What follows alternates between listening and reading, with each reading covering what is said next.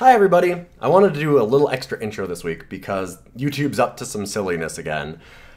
You no longer can just subscribe to a channel and expect to see all their videos. You now also will see that right next to the subscription button, once you're subscribed, there's a little bell. And what you'll have to do is you'll have to ring that bell. So from now on, don't just like and subscribe videos to get notifications from them.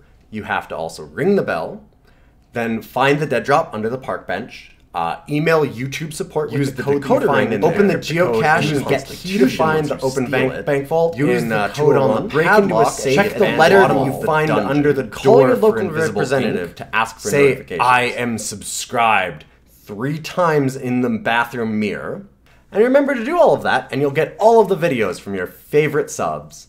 Thank you very much, everybody. Hello everyone, welcome to another Deck Tech, and this week I get to go back to one of my all-time favorites.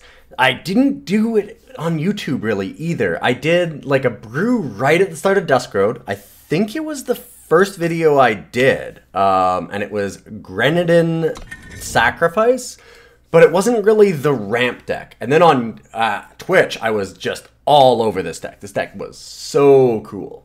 And I'm bringing it back because it was a lot of fun. It brought me to Masters in January, I believe. And it's just a sweet, sweet list. It's really, really cool because it kind of operates like an aggro deck that can just shift right into a control deck. Like, it has both sides to it. It's got like this way to shift gears.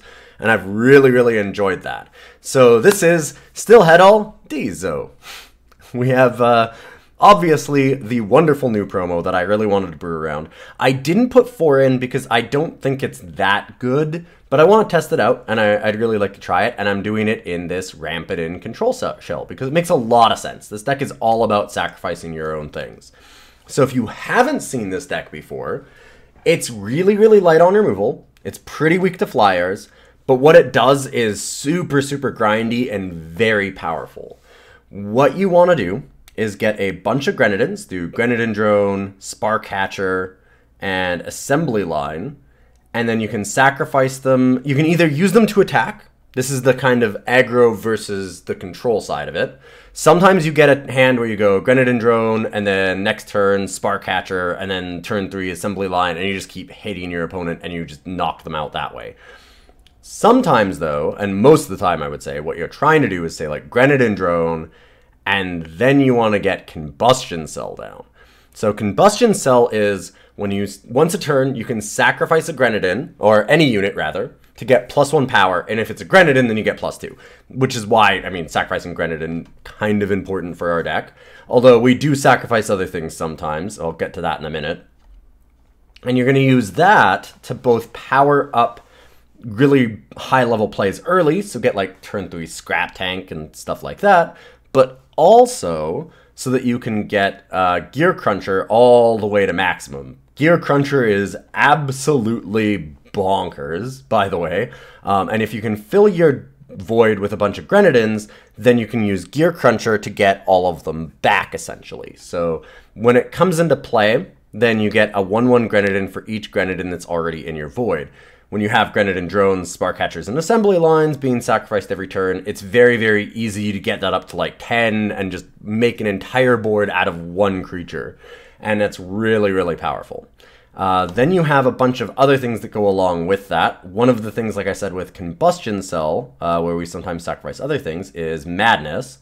Madness is basically our only real removal spell. We have a couple of Vara's Favors for other aggro decks, but for the most part, we're not too worried about that. We can chump for a really long time, and like Oni Ronins and things like that, Crownwatch Paladins, a lot of those kinds of cards, we just kind of block with a drone, trade it. We have a lot of different ways to make 1/1s.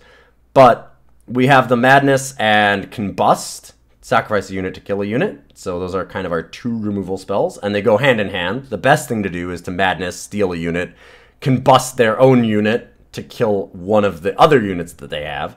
A really, really sweet little combo. But it's nice to have extra sacrifice outlets like Combustion Cells. So if you don't have a Combust with you, you can still Madness, steal their best creature, and then just sacrifice it to Combustion Cell instead. You also have Devour to sacrifice their units, and also to get your own online. A lot of the times you're going to use this on your own creatures. You'll Grenadin drone, turn 2 Devour a lot. Like, that's a very common play in this deck. And then you have Quarry as well, so you kind of have your card draw suite with Devour and Quarry, where you're just going to try and dig down so that you can try and get to your Gearcrunchers. The other thing that works with your draw suite is Stonescar Scrapper, which is another really big piece of the deck. You can use Direwood Prowler in place of this, but I came around. I used to think that I liked Direwood Prowler more, because Direwood Prowler, you sacrifice one thing and you draw 2 cards, and it's on play, so you do it right away. But and it's a 5/5 instead of a 4/6.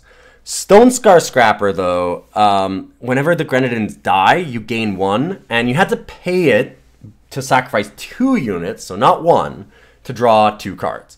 The big problem that I always had with it was that you might not have 2 units, but more and more I've realized that this deck has enough units. I do like the Scrapper. The life gain is really important, even if sometimes you can't sacrifice. Just gaining life can be really, really good. And being repeatable is good, because the Direwood Prowler is only on a come into play trigger, so better to do it this way, I think. And then you also have, of course, kind of your finishers, which are your Scraptank, your Gearcruncher. There is a 1 of Kaleb. This deck used to run 2, but I'm cutting some of them for Dizo. That, and there was also an Oblivion Spike, which are just kind of 1-turn kill type cards. So you'll Gearcruncher and then Kaleb. So you'll have like a full board and then immediately Kaleb, and suddenly you're dealing 50, 60 damage, and it just absolutely wrecks people. So that's a thing that you can do. Instead, we're using Dizo for it. Scrap Heap is another one that we kept because it gives all your Granite in charge, which is really good at the Gearcruncher. I still decided that I wanted to keep that. This might be better as a Kaleb instead. Dizo, though, is our last card, which is kind of our fun little promo that we added. And what Dizo does is it's an unblockable 4/6, and then we get to sacrifice another unit to create and draw Cabal Extortion Scheme, which is a 3-cost spell where the enemy player has to choose that we either draw the top 3 cards of their deck, which is kind of interesting, or it deals them 7 damage and we gain 7 life. Probably not as good as I want it to be, but it seems like a ton of fun, and I had to check it out. So we're going to play with some Dizo, we're going to try out these Grenadins, and yeah, let's see how we do this week.